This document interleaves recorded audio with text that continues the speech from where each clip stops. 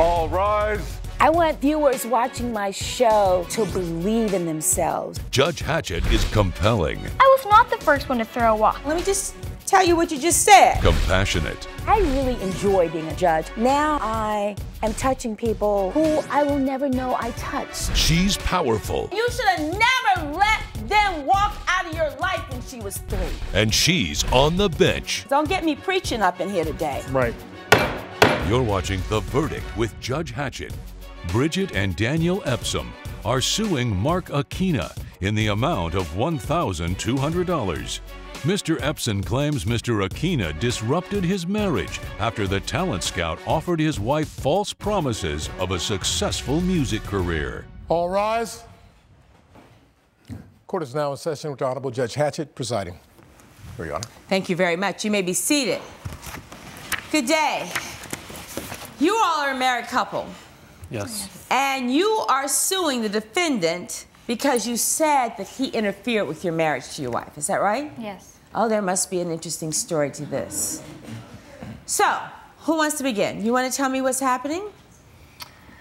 Well, basically, before I got married, I had a career as a wedding planner, and I was a part-time musician. Music was always my dream. All right. And after I got married, my life changed. My husband makes a lot of money, so I didn't need to work. Okay. And for the first year, it was fine. And then I wanted to go back to my music career, right, but I didn't feel the support that I needed from my husband. All right, so the two of you, I would hope this was a joint decision, the two of you decided that you would be at-home wife. And did you ever talk to your husband about the fact that you perhaps were not feeling fulfilled, that you missed working and you missed your music career? Did you all have that conversation? Yes, we did. And how did he respond? He didn't think I had the ability to make it as a singer-songwriter. So you didn't believe in her talents or her ability to be in the music industry, Daniel? It's not that I didn't believe in her. I just told her, look, it's a very competitive business, and that it probably wouldn't be worth it. So basically, you weren't supportive. I mean, let's just be honest. Let's keep it real. Okay. I mean, why get around all this? I mean, that's what we need to do. We need to be honest. So how do you all know the defendant? He was at a baseball game that I took my wife out on, and he was basically flirting with her the whole time. So he was sitting next to you? He was sitting on my left. My husband was on my right. Okay. And we just started talking. And he told me he was a talent manager. I told him I was a musician. We had a lot of common interests, and that's what it was. And I understand from the complaint that there was a kiss cam? Yes. Yes, You know, everybody understand what a kiss cam is? And so what happens? Let me hear from you, Mark. You're sitting at the game. You're sitting at the baseball game. These are strangers. You didn't know them. Yes. And you all struck up a conversation. Now tell me about this kiss cam situation. Yes, well, I'm a native to Hawaii, and you know, I'm a talent scout. So when I see people, I just engage in conversation because that's the nature of my job. Mm-hmm. But when the kiss cam comes up, it zoomed in on us, and I guess they assumed that we were a couple because of our age similarity. And what happened when the kiss cam zoomed in? Oh, nothing. It just created an awkward and contentious situation, moment. Yes. But no kissing? No kiss. Oh, come on. I'm hoping not. No. All right, so that's an awkward situation. So now the two of you all are up on the Jumbotron. And what was your reaction, Daniel? I felt embarrassed. Ah. And how did you feel about this, Bridget? It was probably one of the most awkward moments in my life. Oh, wow. I didn't know what to do. All right, so now you talked about being a talent agent. Yes. To Bridget, so tell me about that conversation. Oh, well, I heard about her interest and what she did, and you know, back in the day, and I told her what I could possibly do for her career because I have a studio in my home. So what happens next? What happens next is we basically swap information. All right. So that we could. Is this after the kiss cam? Yeah. It was after the kiss cam. Because the conversation continued because her husband wasn't engaging her. And I wasn't there to flirt with her, but these are the people that are sitting next to me. This man, he was inappropriate during certain times of the game. How was he inappropriate? Well, he got a little close to her from time to time, and I didn't really want to get too involved because it seemed very important. It seemed very important to Bridget. Yeah. So now, fast forward, you all leave the baseball game, you've exchanged information. What happens next, Bridget?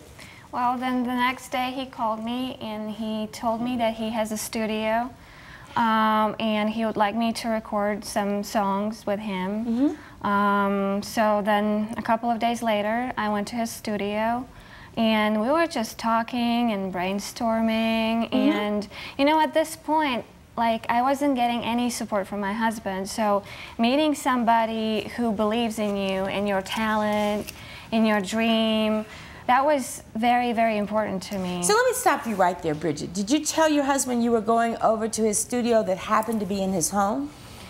No? I told him that I was going to the studio, but I didn't tell him that it was in his home. So you tell him you're going to the studio.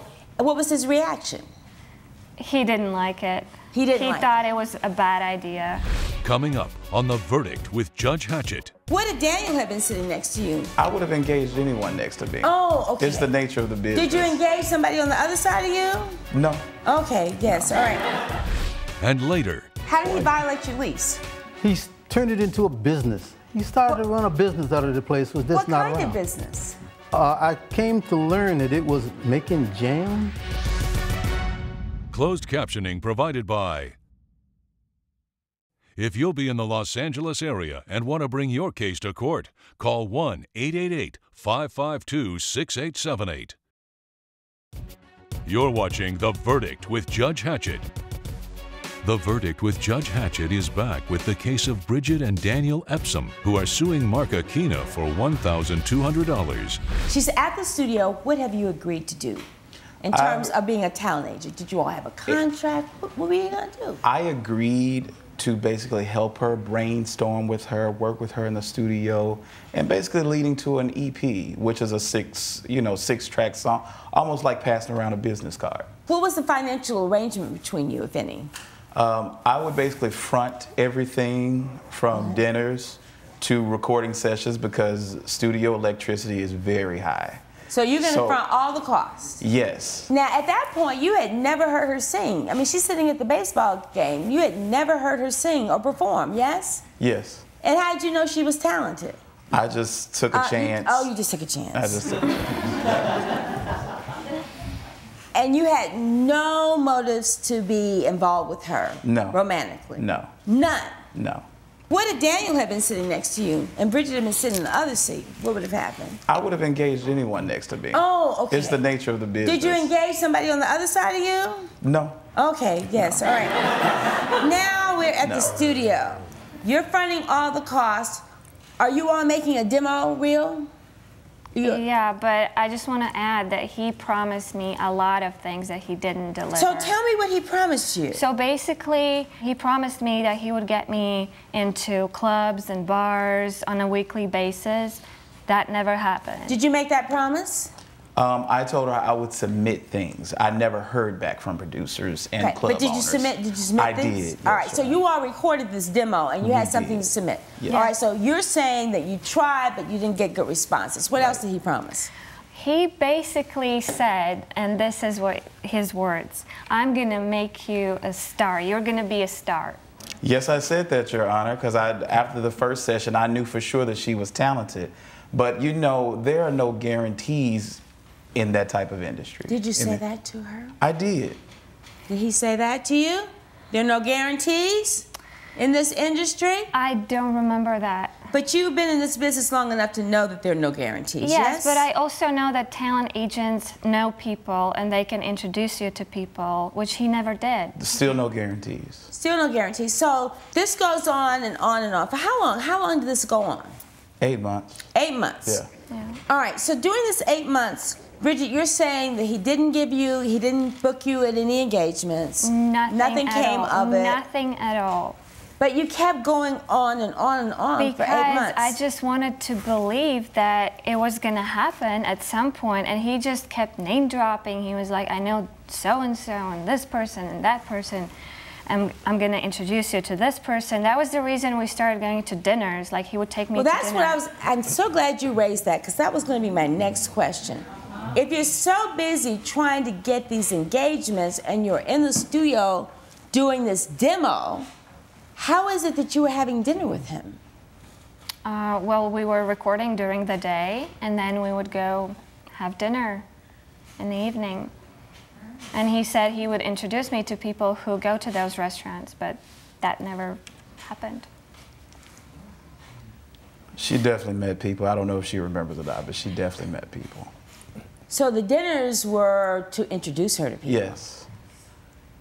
At a very popular Hawaiian spot that a lot of celebrities go to, and I definitely... All right, so let's get down to the bottom line in this case. How are you all doing now? Better. Better? Better, Yeah. And how did you come up with the $1,200 claim? What is that based on? Daniel?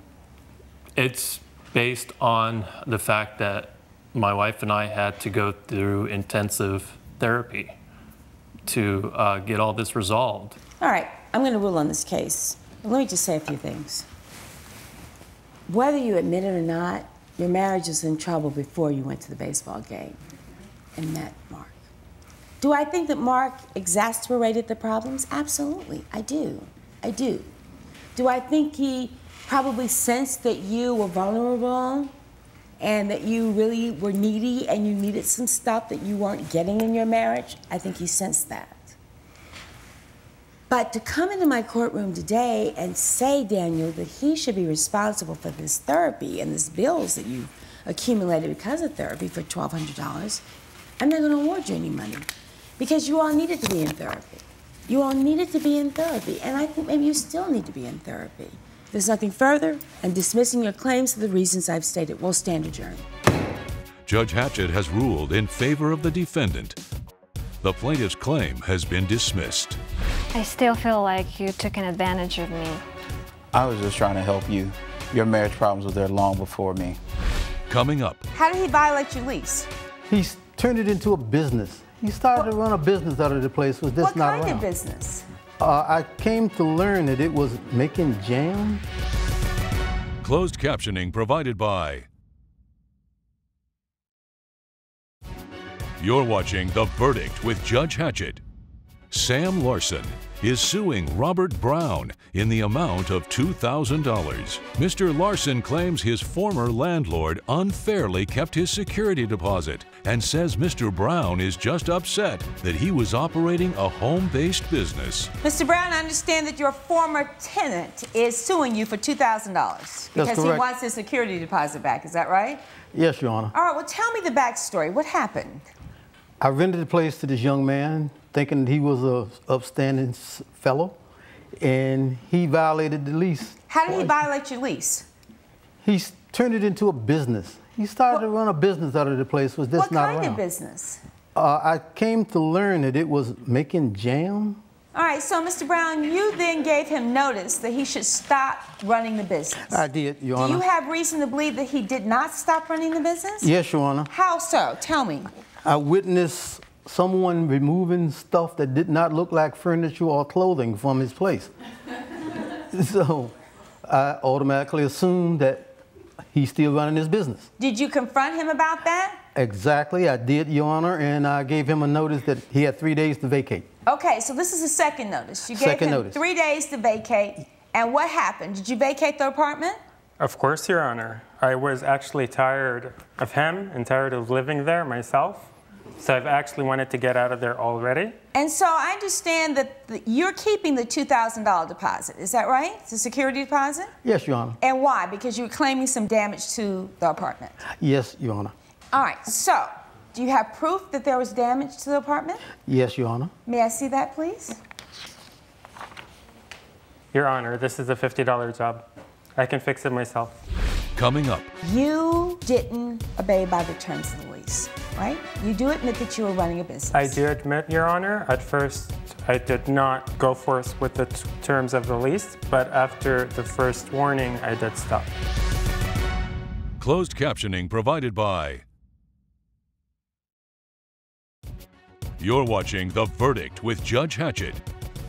The Verdict with Judge Hatchett is back with the case of Sam Larson, who is suing Robert Brown for the return of a security deposit. So tell me what I'm looking at, Mr. Brown. You're looking at paint stains on the wall and a crack in the countertop. So you know that this doesn't cost $2,000 to fix. I have no, I hire contractors. I'm not a contractor. I can only call someone in to look for stuff and they can tell me how much it costs. I do not know per se. Your Yes. Honor, may I say something, please? Please. My dad is actually a contractor. This is a $600 job at the most. So let me ask you this. You didn't obey by the terms of the lease, right? You do admit that you were running a business. I do admit, Your Honor, at first I did not go forth with the terms of the lease, but after the first warning, I did stop.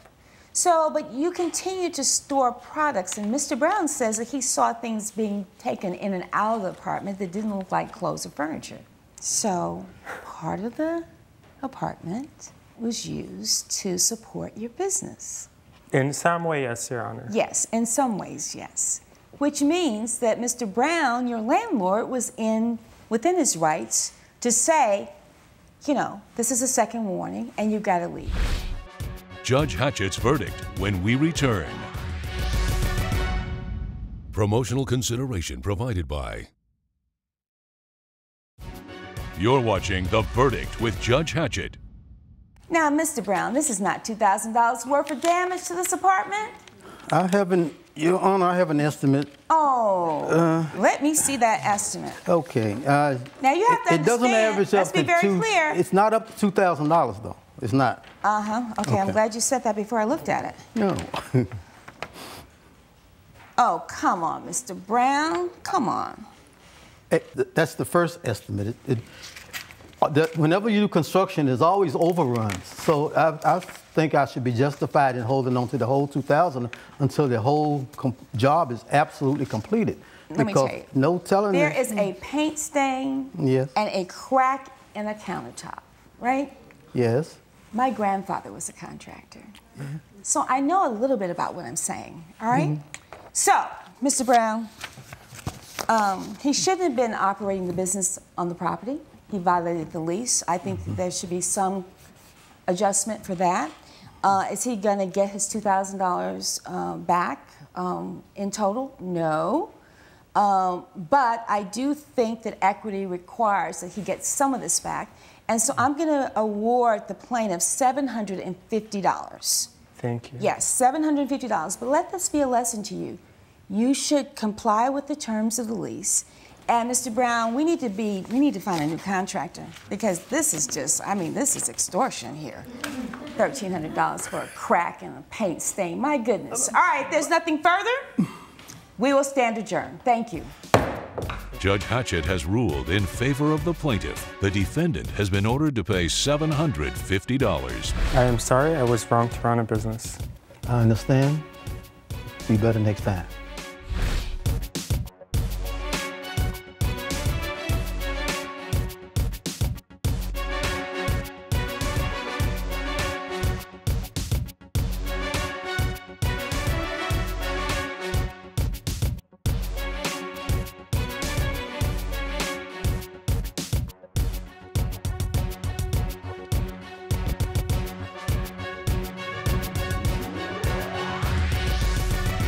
This has been a production of Entertainment Studios.